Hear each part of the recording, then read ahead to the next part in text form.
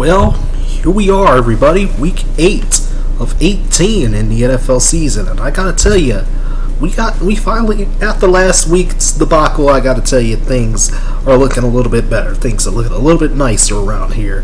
And first up, we got the Packers taking on the undefeated Cardinals. Now, the Packers are dealing with COVID issues. In fact, Alan Lazard and Devontae Adams are both out with COVID IR placements. So what is Aaron Rodgers going to have to do against J.J. Watt and these Cards? I have no idea. Cards have been pretty legit so far. I mean, dominated the Rams earlier in the season. I mean, they've just been cooking up W's throughout the entire season. This will be one of the toughest tests for this Cardinals team this year. I gotta tell you, I'm excited for this game on Thursday night. Rare Thursday night game that's actually good. I know, right? This one's going to be a doozy. I think there's a lot hinging on this game, with the way things have been going in the NFC. Again, it's not as top-heavy as it's been in the past few years. It's still pretty top, rather, it's not as loaded. I mean, I'm not as loaded. It's definitely more top-heavy. I meant not as, loaded, like the whole conference is just loaded with good teams. No, everybody, there's a lot of mediocre teams in the NFC this year. And, yeah, this one right here, definitely circle this one and get on with it. On the Panthers-Falcons, now the Panthers are a team that they've just been on a downward spiral since CMC went out, a couple weeks back. I mean, I don't know where this team is at right now. Like, I don't know where they're at mentally. I don't know where they're at physically either. The Falcons, they just got a victory against the Dolphins. I mean, this is the same Falcons team that has just looked awful. As also they've blown leads and stuff every time. They continue to be the Atlanta Falcons. So we'll see what the Falcons and the Panthers can do. I'm not going to look at this game in all honesty. Come on.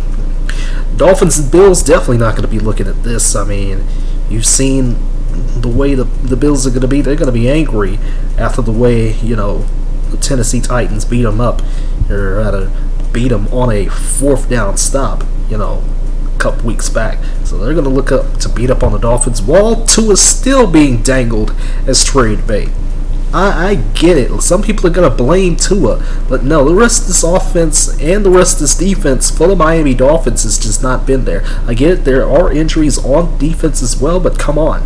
You're an NFL roster. You have all the talent in the world. What's going on out there? Dolphins were looking like a playoff team, 1 week, and now they've completely they've missed the mark so bad. Titans and Colts, going to be an interesting AFC South battle there.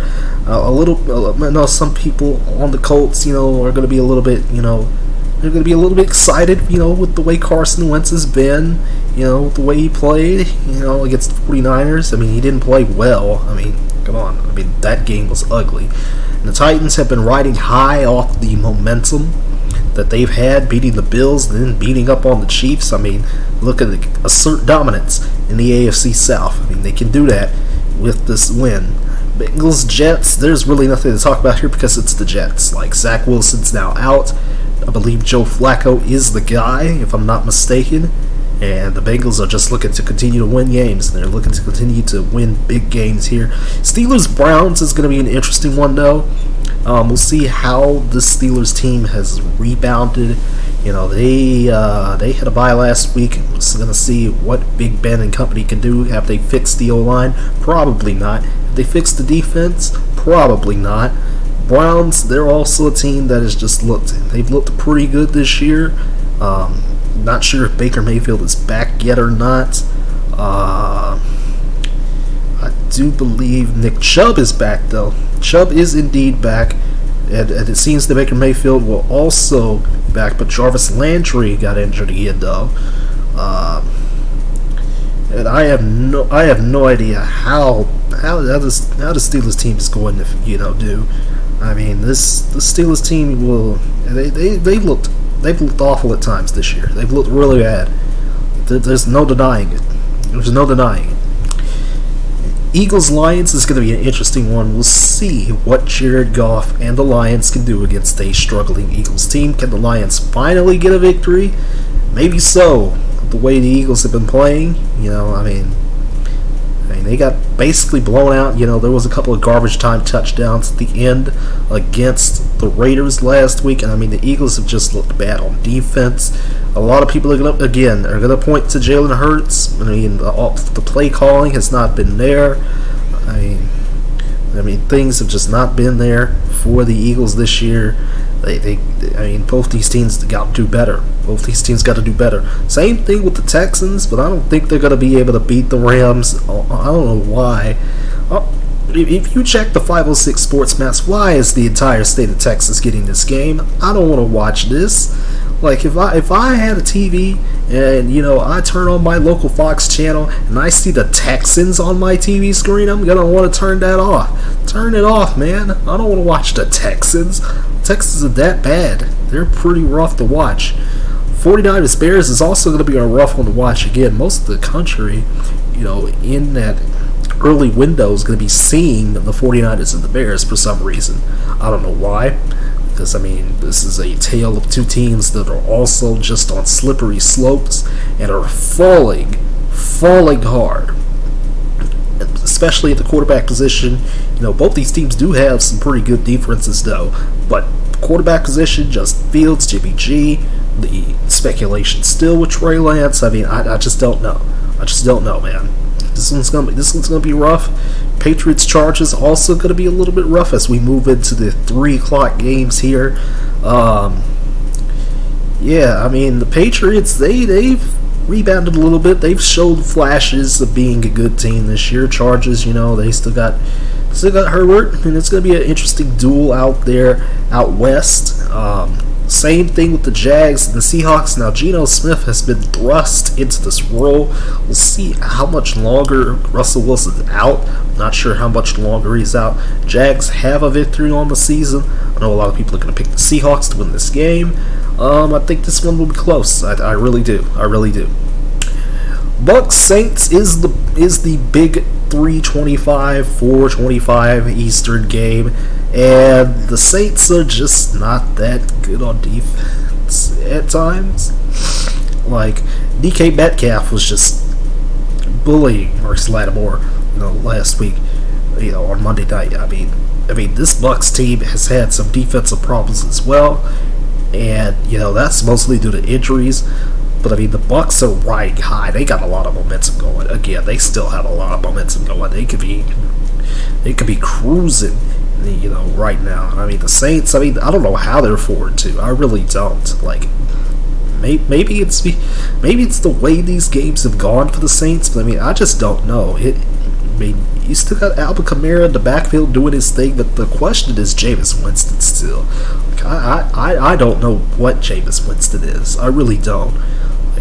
Like that game Monday night, it was rough. It was rough for him. There have been some rough games for him so far this year, aside from the Packers beat down. It's just been a rough season. It's just been a rough season so far. Like I don't know how the Saints are 4-2, but here they are. They may be 4-3 by the end of the day, but hey, it'll still be over 500. Meanwhile, Washington takes on the Broncos. Now this one's going to be interesting again. Division rivals, we'll talk about the boys in a minute, but Washington is an interesting team to talk about because they do not have a quarterback, that can do things well. In Taylor Heineke, same thing with the Broncos. They don't have a quarterback that can do things well in Teddy Bridgewater. But there's other guys on the Broncos, like Noah Fant or Melvin Gordon.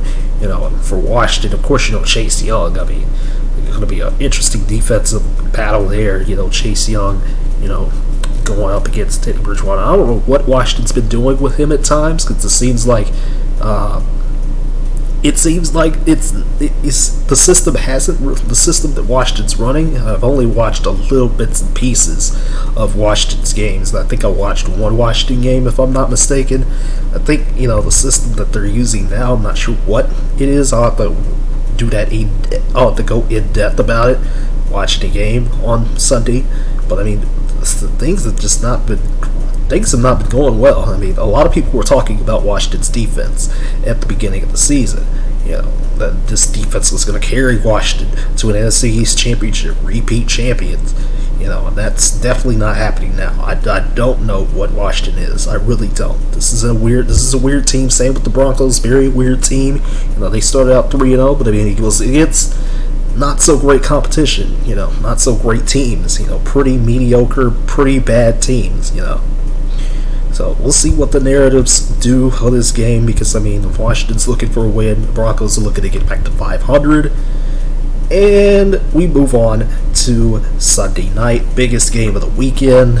Honestly, you know, you got Kirk Cousins and those Vikings, those improving Minnesota Vikings. I mean, they've really picked it up. Like they found things that are working for them. You know.